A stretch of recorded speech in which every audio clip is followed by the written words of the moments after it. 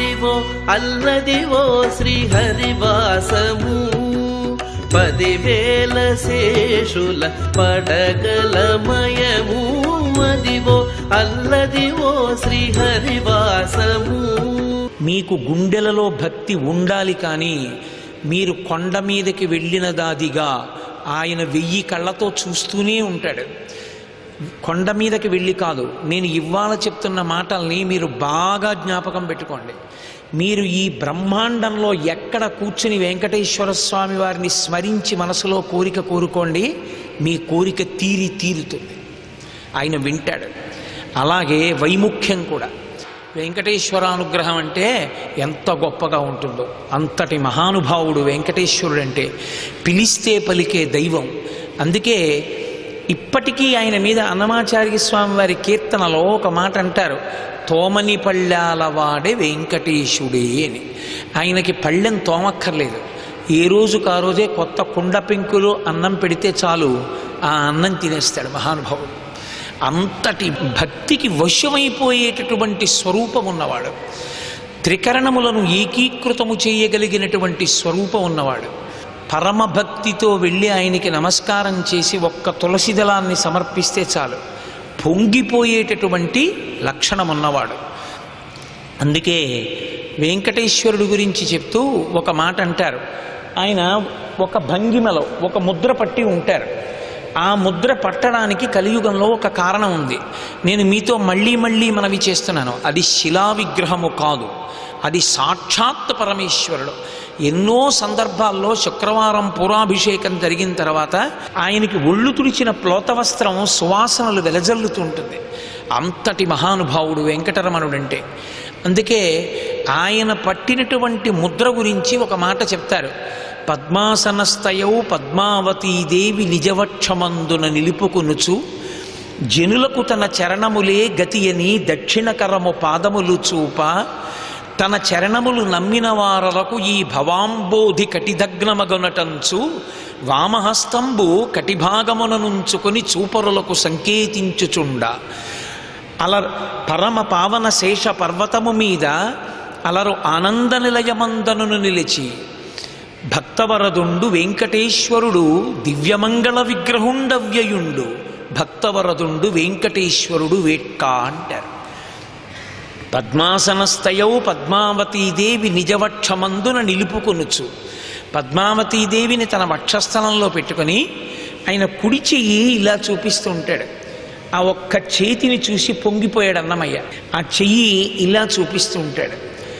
నా పాదములు నమ్మండి అని చెప్తాడు, నా పాదములను సేవించండి అంటాడు. ఇక్కడ నేను మీతో ఒక్క విషయాన్ని లఘువుగా ప్రస్తావించి వదిలిపెట్టేస్తాను. వెంకటేశ్వర స్వామి వారి పాదములు చూడండి అన్నది ముద్ర కదా, ఇలా చూపిస్తారు. కానీ నిజానికి మీకు అసలు పాదాలు కనపడతాయా ఆయన ఎప్పుడైనా వెంకటాచలంలో?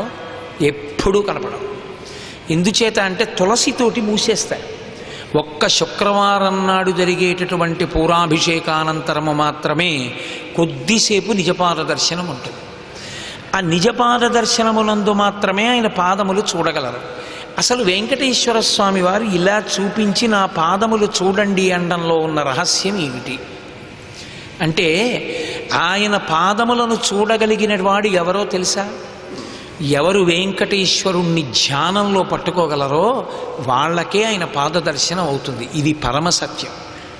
అందుకే అన్నమాచార్యుల వారు ఒక మాట అంటారు, పరమయోగీంద్రులకు భావగోచరమైన సరిలేని పాదాల జంట కంటి అంటారు. పరమయోగీంద్రులకు, యోగము అంటేనే అనేన యుజ్యతే ఇతి యోగ, ఇంద్రియ వృత్తులను అరికట్టి అంతర్ముఖుడై పరమేశ్వర పాదములు పట్టగలిగిన వాడికి మాత్రమే ఆ పాదములు కనపడతాయి.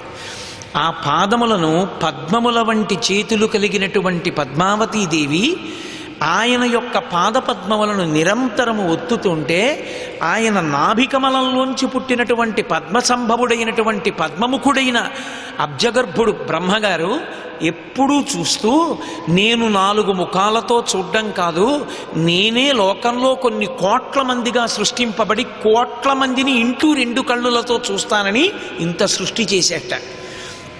ఆ పాదములు అంత వైభవోపేతములు. నిజానికి ధ్యానమునందు వెంకటేశ్వర పాద దర్శనము అన్న మాటకు అర్థం ఏమిటో తెలుసా? మీకు ధ్యానంలో భగవంతుని యొక్క పాదము యొక్క అడుగు భాగం కనపడాలి. ఇలా చూస్తే నేను నిలబడ్డాను అనుకోండి, నా పాదం యొక్క ఉపరితలం కనపడుతుంది. నా పాదం యొక్క అడుగు భాగం మీకు ఎప్పుడు కనపడుతుంది? ఒక్క కారణానికే కనపడుతుంది, నేను అనుగ్రహించాలి మిమ్మల్ని. అందుకే గురువుగారు చాలా ప్రీతి చెందితే శిష్యుడికి ఇచ్చేటటువంటి అద్భుతమైన బహుమానం ఏమిటో తెలుసా? 2 పాదములు పైకెత్తి నీకు ఎంతసేపు ఉంచుకోవాలనుకుంటున్నావో అంతసేపు నా పాదములు నీ శిరస్సునందు ఉంచుకో అని చెప్తారు. అదే అన్నిటిలోకి పెద్ద బహుమానం. దక్షిణామూర్తి స్తోత్ర వ్యాఖ్యానం చేసి పట్టుకొస్తే ఒక పండితుడు, పరమాచార్య స్వామి వారు వెంటనే పాదుకలు విప్పి తన 2 పాదములు ఆయన తల మీద పెట్టారు. నీ ఇష్టం వచ్చినంతసేపు ఉంచుకోని.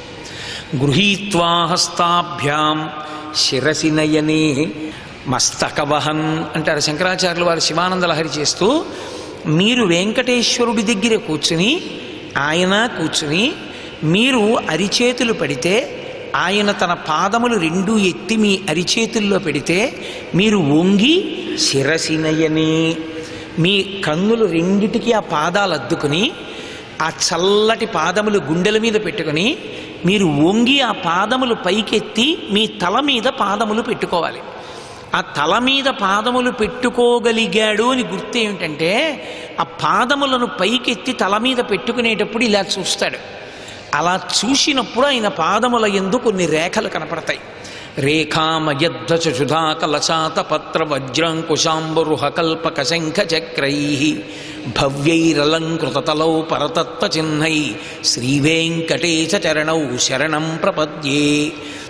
ఆ పాదముల యందు గద, అమృతభాండము, నాగలి, అంకుశము, సుదర్శనము ఇటువంటి దివ్యమైనటువంటి చిహ్నములు ఉంటాయి. ఆ దివ్య చిహ్నములతో కూడినటువంటి పాదముల యొక్క అడుగు భాగాన్ని ఎవడు చూస్తాడో, ఎవడు తల మీద పెట్టుకుంటాడో వాడు మహాధన్యుడు. అది ఒక్క ధ్యానమునందు మాత్రమే గోచరం. మీరు ఎప్పుడైనా వెంకటేశ్వర స్వామి వారు వీరాసనంలో ఉండగా చూశారా? వీరాసనం అంటే ఎడంకాలు కింద పెట్టి కుడికాలు పైకెత్తి ఎడమ తొడ మీద వేసుకుని కూర్చుంటే ఈ కాలు కొద్దిగా ఇలా పైకెత్తి ఉంటే ఈ కాలు యొక్క అడుగు భాగము కనపడుతుంది. ఈ ఎడంకాలు కుడి తొడ మీద వేయడం వల్ల ఎడంకాలు అరికాలంతా కనపడుతుంది. అలా కూర్చున్న వెంకటేశ్వరుణ్ణి మీరు ఎప్పుడైనా ఎక్కడైనా చూశారా?